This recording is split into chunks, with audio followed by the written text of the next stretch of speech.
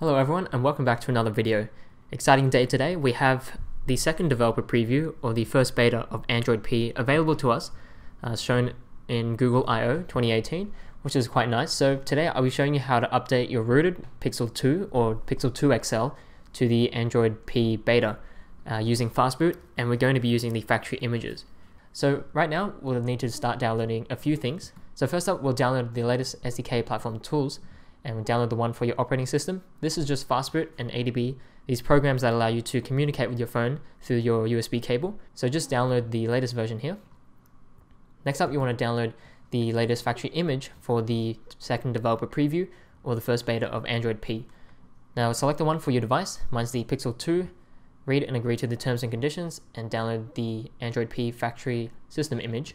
And once you've done that, we'll also download the latest version of the TWRP custom recovery. And here we're going to download the image, so this file, and of course the flashable zip as well. You need these two files. Of course, the flashable zip is actually optional. You don't have to install TWRP on your phone. You can just temporarily boot it instead, which is what I'm going to be doing.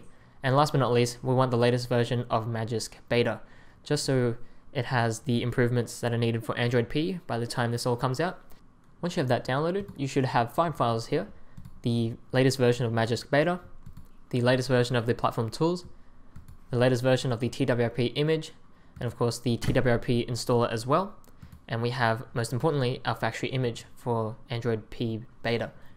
Now to start off, we're going to extract the platform tools, so the programs that we need to communicate with our phone.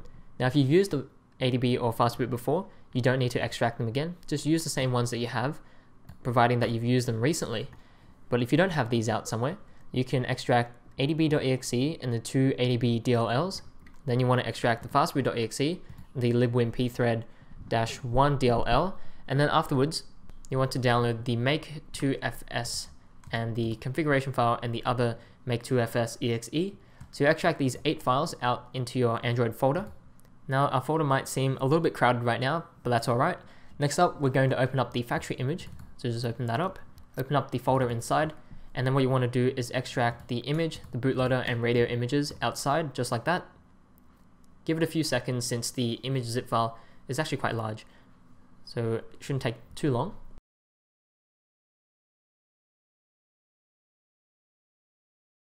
Okay, so we've copied those files, so we can close the factory image. Now you want to copy over the Magisk zip file that you've downloaded over to your internal storage on your phone, just so we can flash that in TWRP when we get up to that stage, and if we can get up to that stage as well. So right now we're going to flash the factory image. So before starting, it is very important that you back up anything that you might need from your internal storage, things like app data or pictures, music, your downloads, things like that, because when you do this, things can go wrong since you've rooted your device. And even if you haven't rooted your device, there is also a slim chance that things just go wrong. So what you want to do is ensure that you have a backup of everything that you need. Now I've already done that, so we can go ahead with the process here. And now we'll head over to our device, where we will remove the Substratum overlays that we've currently installed, or disable them at least, because Android P doesn't work with Substratum at all currently. So we'll need to go to our Substratum app, and that's the wrong one. So Substratum, and then from there we want to go to our manager, and then we can just disable all the overlays, or we can uninstall them, either one. So I'm just going to tap on uninstall because Substratum doesn't work with Android P right now. Once you've done that, we can now reboot our phone to the bootloader. To do that, I'm going to hold the power button and tap on restart. And when this screen freezes or turns black, you want to hold the volume down button. So I'm going to hold it now. Keep holding it until your phone reboots into the bootloader. It may take a few moments for it to do that, but just keep holding it until you see the bootloader screen. And after that, you can let go. And once your phone's in the bootloader, we need to head back to our computer. And from here, we're going to open up a command prompt window or a PowerShell window in the same directory. So on Windows, you can hold Shift and right click in an empty space in the folder and select one of the options that sounds like Open Command Window here or Open PowerShell Window here. I'll be demoing this using PowerShell prompt, as I think most people running at least Windows 10, the latest versions of Windows 10 will have the PowerShell option only. But if you want, you can use the command prompt. And of course, if you're a Mac or Linux, you can also use the terminal. And I'm just going to put this up here, is that when you're using programs in your terminal interface or your command line interface, there are different ways of doing it depending on whether you're using the command prompt, the PowerShell, or the terminal. Now, for example, in the command prompt, you don't need to prefix your program with anything when you run it. But on PowerShell, you need to prefix it with a dot and backslash, but you can automatically fill that in by pressing tab, and I'll show you later. And of course, in the terminal, you need to put ./.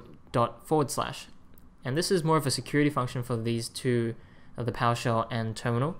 And I won't go into too much detail on that, but depending on which shell you're using, you might need to append different things to the Fastboot program, or whichever program you're trying to run. Now that that's been explained, we'll need to check if our phone is connected in Fastboot to our computer, and we're going to do this by typing in Fastboot. Now this is for PowerShell users and probably terminal users as well. Now you can see when I type in Fastboot and I put a sample command like devices, you'll say that Fastboot is not recognized as a name, function, script file, or program. Now this is because it's not added to the path environment variable, at least on Windows.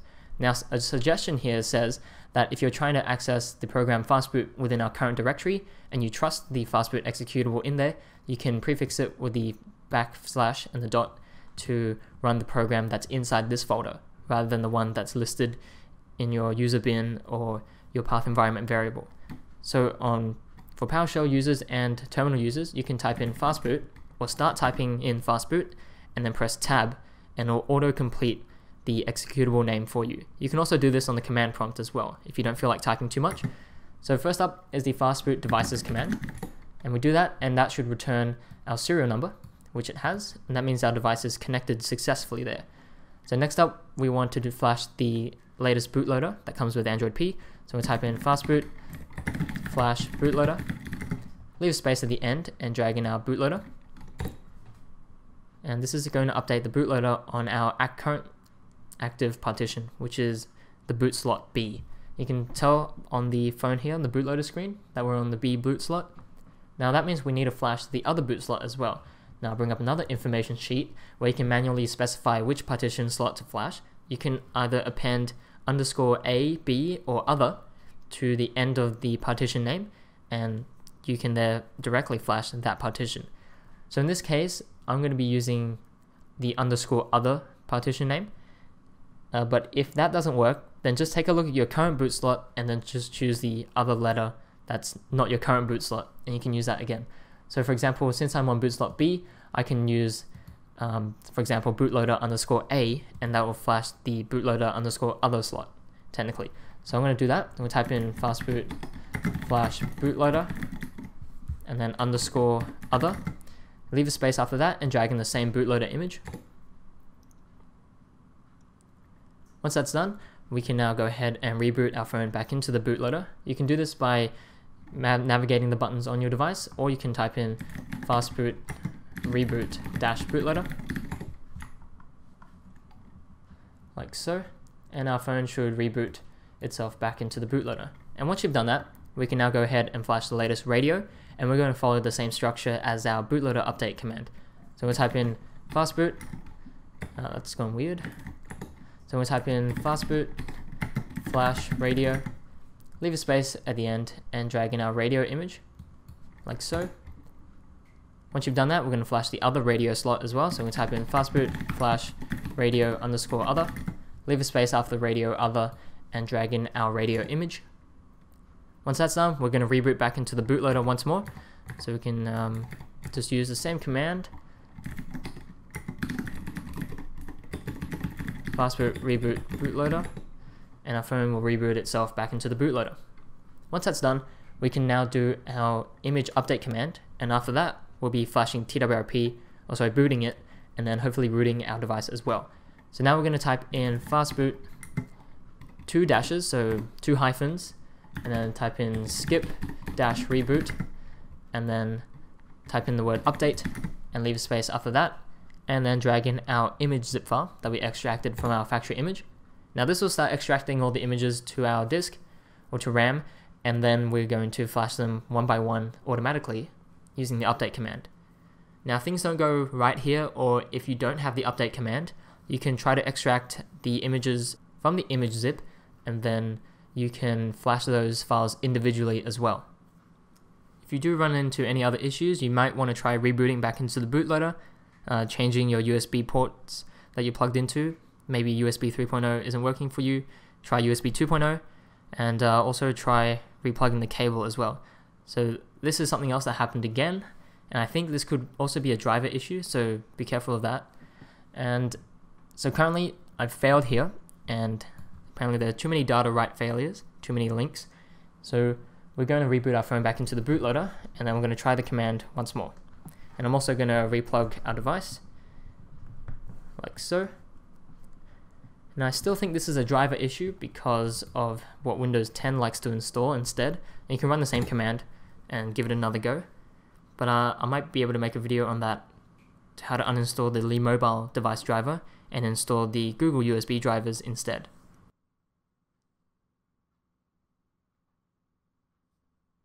Okay, so it looks like it finished fine this time. What we're going to do next is boot the TWRP image. So we'll type in fastboot boot and then drag in our TWRP image that we downloaded earlier. Hit enter and our phone should boot into TWRP. Now at this point we don't need the computer anymore, so we can just go ahead and go to our device. We'll wait for our phone to boot into TWRP. Okay, that's good. That's a good sign. Now we can see if we can decrypt the data, see if they've changed anything in Android P. So we'll just put in my pattern that I'm used to using. Okay, that's good. Good sign that TWRP is working. And now last thing we need to try is to flash Magisk. Now if you want to install TWRP, now is the perfect time to do it. You need to install TWRP, like use the flashable zip, the TWRP installer, before you install Magisk. So if you want to, you can do that, but I'm just going to flash the Magisk zip file because I don't want TWRP there. Looks like this is working alright, but I guess the real test is when your device tries to boot up as well.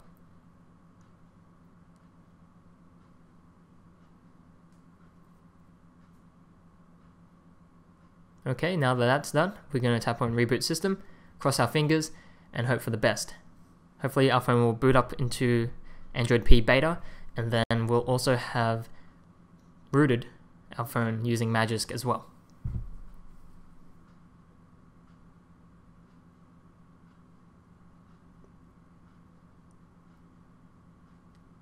Okay, that's looking good. Sometimes it might crash to a black screen and take you back to the bootloader. In that case, you might want to try reflashing the image zip file using the update command once more.